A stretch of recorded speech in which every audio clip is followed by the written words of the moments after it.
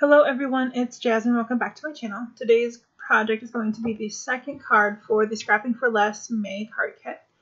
They've asked me to do some designing for them, so I'm happy to demonstrate the different things you can do with their card kit. It's really fun.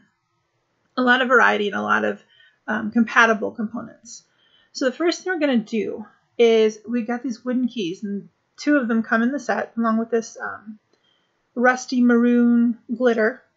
And I've got some Cosmic Shimmer glue that I applied to the surface of the key. Let that dry for about an hour. And then we're going in with a little bit of gold leaf and this glitter. I wanted to make it look like it was a rusty, old, legendary key, just to kind of go with the theme of the card. And I've got a little corner of a Rub It Scrub It pad from Ranger, just a corner of it. And I'm just using that to kind of buff off the edges. And then just using my finger to get rid of any excess. And I really like how it turned out. I think it's so cool. So we've got two stamp sets. One is by Kindred Stamps and the other is by Scrapping for Less. And we're going to do some masking. So first I'm stamping out my Nessie mask just on a full sticky back post-it note. Or you can buy masking paper, will work for this too. And so when you're doing images that you want to layer over one another and you're masking, you want to do the first image that's going to be the most forward is the one you'll stamp first. So we're stamping our Nessie first. We're going to use some Copic markers. So I'm stamping with ink on 3 blackout ink. And it's a hybrid ink that's good for Copics and watercolors. You just have to make sure it's dry, completely dry, before you use any mediums over it. And then over Nessie, we will put the storybook. And you kind of want to place it so that he or she is fitting within the pages, because we're going to make it look like an old-fashioned storybook. And I'm using Nina 110-pound Solar White cardstock that comes in the kit for the base. And then I've also stamped and cut a mask for the storybook as well.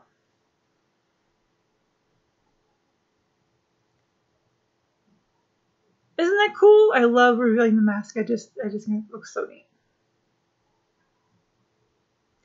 And then I'm going to use the sentiment from the same stamp set that the storybook came from. And it says, "You make my story legendary." And then we're going to stamp and heat emboss that using some Wow Fairy Magic, I think it is. It's like a gold and silver glitter embossing powder. So I'm going to stamp that using Versamark. And I'm going to use a powder tool on the paper before I stamp so that the embossing powder does not stick where I don't want it to stick.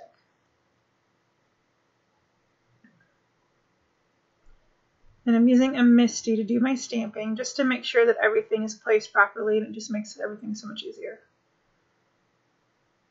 Because if you stamp with the Misty and you don't get it completely, like with Nessie, you can stamp again and you don't have to worry about over stamping or getting weird lines or anything. So it is a must-have in my craft room. Fairy Tale, that's what it's called. So we're going to add that. Shake off the excess, and then heat emboss. And then I have die cut this using a neat and tangled scalloped die. I wanted to make it look like old paper and kind of like a vintage fancy kind of paper. So we're going to use two colors of Catherine Pooler inks. And one is called Over Coffee and the other is Sandcastle. And then I'm going to use these Picket Fence Life-Changing brushes. And these are really cool, super dense fiber brushes that are really, really soft. Super easy to clean. And the hairs in these brushes don't absorb the ink, so they clean up really nicely too. And I love them.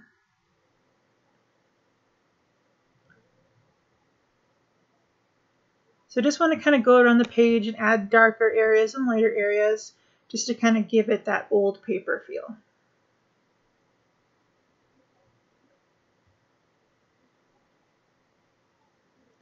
And I have masked off the storybook and our Loch Ness monster to make sure that they stay nice and clean and don't get any excess ink on them.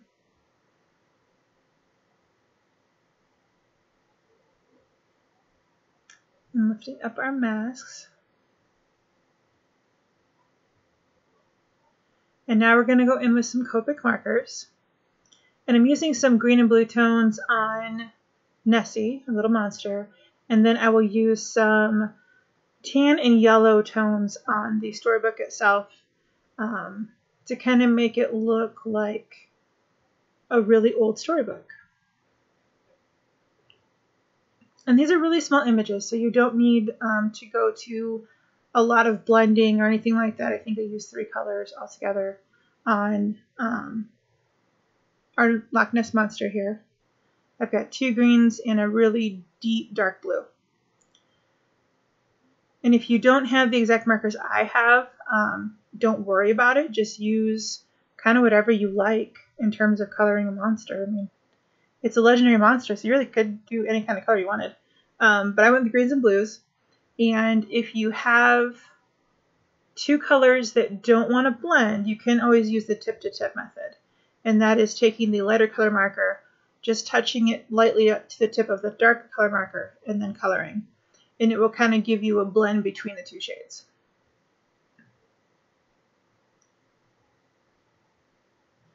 So I've started adding my blue. I do apologize. I didn't realize that my memory card was full, so it stopped filming.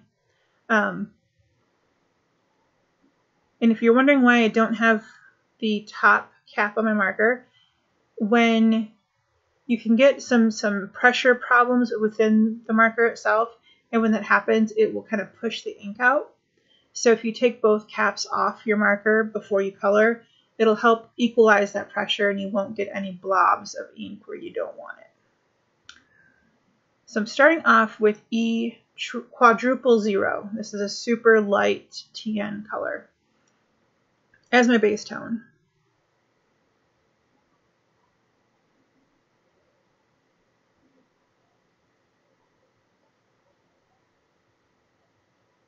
And then I'm going to go in with a couple yellow markers to add the aged look to it.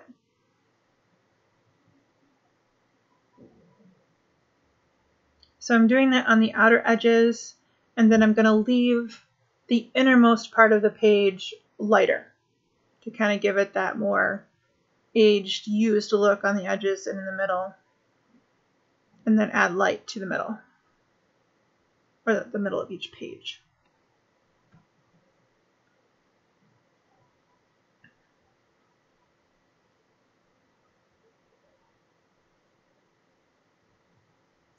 So just real simple, real quick.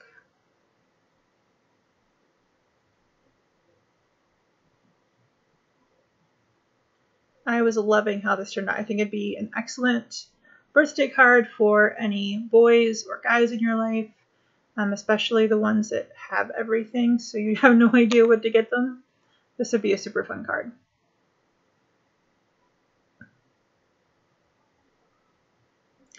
And so I've got some pattern paper that I'm going to use as the background, and this also comes in the kit. And then I'm going to show you quickly here all the markers that I used for coloring our monster in our book here. See? Only 7 markers. I'm kind of proud of myself. And just to add a little bit of, I guess, more of that old feel, we're going to gild the edges with some gold pigment ink. This is easier to do if you have one of these dewdrop, these little sizes, or a cube, than if you had a large ink pad, but it is doable with a large ink pad as well. I've done it with both. But because this has little pointy corners, it does make it easier to get in around those scalloped edges. But if you didn't do the scallop die, if you just had a square die, you could do the same thing. It will take a minute to dry, or you could heat emboss it using some gold embossing powder. But I did just let it sit for a half hour and it was dry to touch. So. And this is a Brilliance Galaxy Gold ink pad.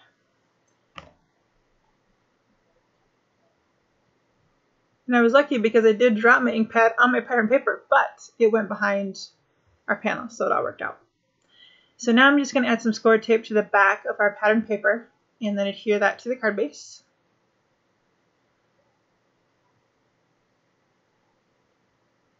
And this is my favorite dry adhesive ever. Super strong, easy to tear, easy to cut, doesn't fall apart. It's the best. And some stores carry under score tape and other stores carry under Be Creative tape. So hopefully if you want to get your hands on some, you can find it that way.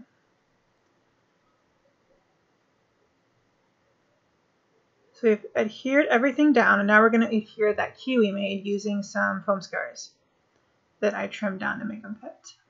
And that is the finished card. So super easy, super fun, excellent for boys or dudes in your life that like stories and fantasy and all that kind of stuff. Yeah, I had a lot of fun with this one. So I've got some more cards coming up, got a lot more ideas, and so stay tuned for those. Thanks for watching. Thank you for your time. I do appreciate it, and we will catch you on the next one. Have a great day, guys. Bye-bye.